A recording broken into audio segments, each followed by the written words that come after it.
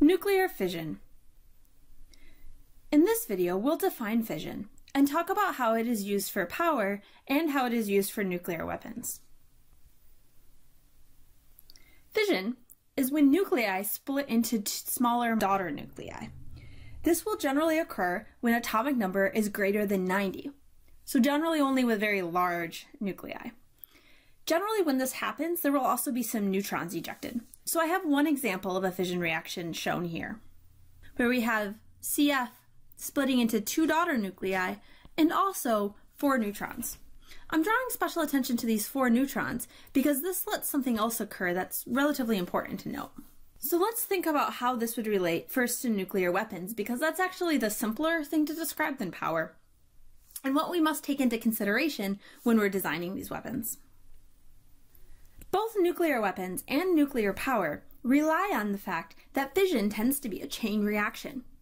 If you are given a certain mass, what we call the critical mass of material, and you bombard it with neutrons, you will cause a certain number of the nuclei to split. Once these nuclei split, you get more neutrons. And these neutrons will run into other nuclei, causing those to split. And those ones will split and cause more neutrons.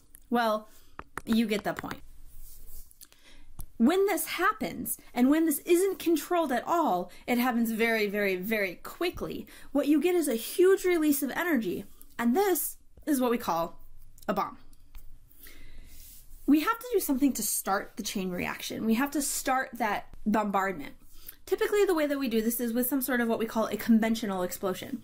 Maybe dynamite, gunpowder, something like that. In this little graphic, they have it as TNT. And the conventional explosion will cause a certain amount of neutrons to bombard the nuclei and will cause that to cause the atomic explosion. So, once again, we use our conventional explosion to slam our 2 masses together, hitting a critical mass, allowing nuclear bombardment to happen at the same time by that fast explosion together, and this starts the chain reaction. And this chain reaction is what causes the huge release of energy. And that is what causes the large explosion that we're used to seeing in videos and pictures and things of that sort.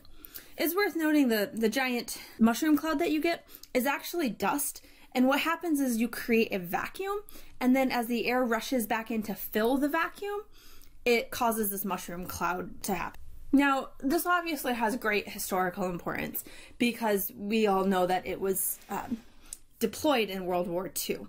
And so I thought it might be worth talking about the fact that these are very, very different types of bombs depending on what you're using it. The basic chemical principle is the same, and that's most important for you to know for this class, but it may be some interest from an engineering standpoint and a historical standpoint to know that when we talk about having stockpiles of large quantities of nuclear weapons, they are of a very large variety of types. So I thought I would just focus on the 2 that are most infamous to all of us.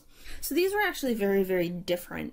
In both cases, you can see, so let's start with the one from Hiroshima, what we call Little Boy. We have the 2 pieces of uranium that are not at critical mass. In other words, on their own, those 2 aren't going to explode. And then we slam them together with a conventional chemical explosive. This slamming together, 1, allows a critical mass to happen so that their chain reaction can take hold and doesn't just fizzle out. And 2, starts the bombardment by slamming them together. And we call this a gun type assembly for the sort of obvious reasons that it's in a tube, very gun-like. The second one I'm going to talk about is the one that we deployed in Nagasaki, which was called Fat Man. And this was actually using plutonium instead of uranium, so you can actually use different types of radioactive material in the bombs. And the way that this worked was to actually have this compressed plutonium core, which then caused the bombardment. There was all of these around the whole outside conventional explosives, and those conventional explosives then caused the nuclear bombardment, which allowed it to go off. Something that I think you should do in your own time is, because it's very long, is to click on this, maybe watch it at double speed or kind of jump through. It's an interesting little video idea where someone took all the nuclear weapon explosions that we have ever had and they map it on a little time-lapse map that goes off, and you can watch the first test go off. You can watch these two go off. And you can watch as new countries get the nuclear weapons and start testing them and how often they are going off and where they are going off. It's a very interesting thing to just kind of watch, put it on in the background while you're doing something else, while you're doing some homework. And it's interesting. It's worth a quick meander over too. Now, enough about destruction. What can we do that's actually useful and non-destructive with this? And of course, there's nuclear power. Now, there's a big difference between nuclear power and nuclear weapons. Nuclear weapons is a simpler situation. You put enough mass in a situation, you bombard it with nuclei, and you let it go.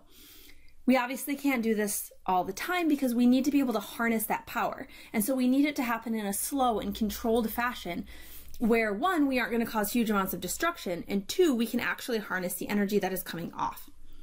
To do this, what we need to do is keep the reaction from being exponential.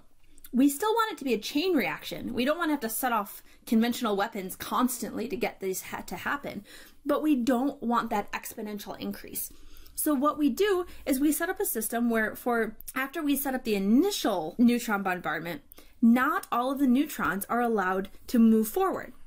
So we absorb or somehow make sure that some of the neutrons cannot go further on to get more nuclei to undergo fission. The way that we do this is what we call control rods. So here you can see that we have these control rods so that they aren't able to go on. And this keeps the reaction going because some of them are allowed to go on, but it keeps it from being exponential.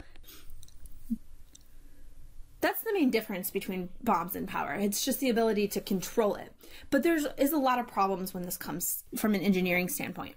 So one, you have to keep the neutrons at a relatively slow pace so that you're able to control the reaction. Keep everything from moving too fast, be able to absorb some of these, etc. The way that we do this is by making sure that we have lots of water or D2O. D2O you may know as heavy water.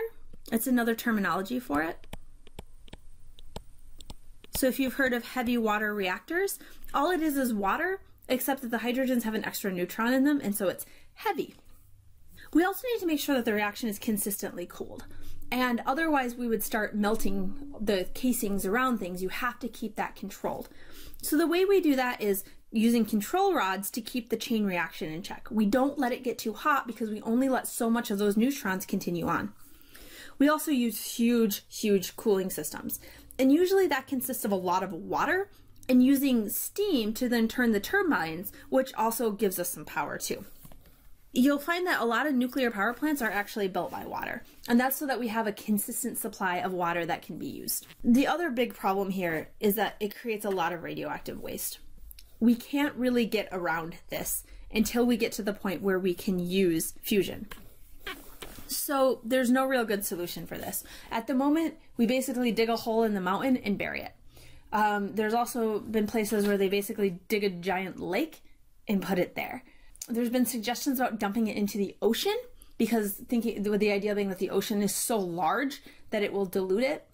I think we can all see the obvious problems with that. There's been other discussion about sending it to space, which would be a great idea, except for the fact that we're not particularly good at getting things into space. Oftentimes our aircraft that we send up explode. And if we had an aircraft go up and it exploded and it was filled with radioactive waste, there would be some obvious problems. And so we're really kind of stuck with this one. Burying it somewhere is about our best solution at the moment. So in review, fission is the splitting of nuclei. We'll learn about the fusing of nuclei in the next video. This generally produces neutrons, which allow a chain reaction to take place. If you have enough mass, this chain reaction will continue to happen forever. And if that's allowed to go uncontrolled, we now have a nuclear weapon. If it's allowed to go on, but in a very controlled manner, where everything is tightly controlled, heat is tightly controlled, we can use that to create power.